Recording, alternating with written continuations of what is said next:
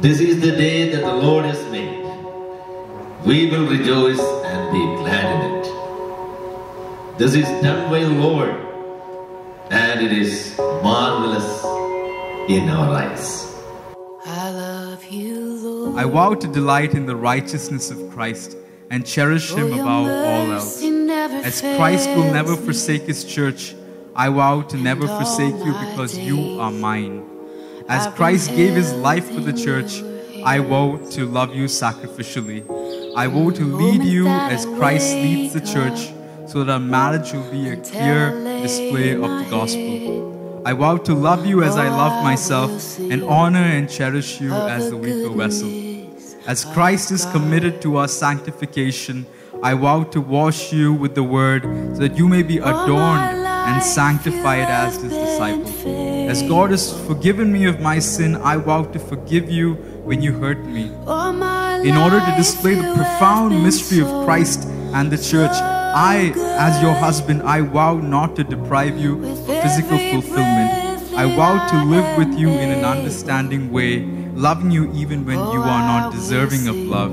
I vow to humbly lead you, love you, cherish you, protect you, and honor you till death do us part.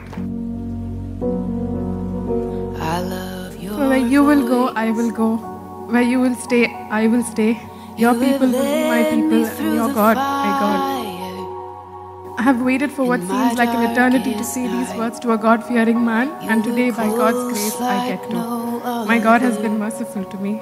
I vow to submit to you as the church submits to Christ, as the church reveres Christ. I vow to honor you, respect you, delight in you, and to defer to you as the leader of our home. I vow to respect you, love you, cherish you, and support you, and I pledge to you my life as an obedient and faithful wife until death do us part. And all my life you have been faithful.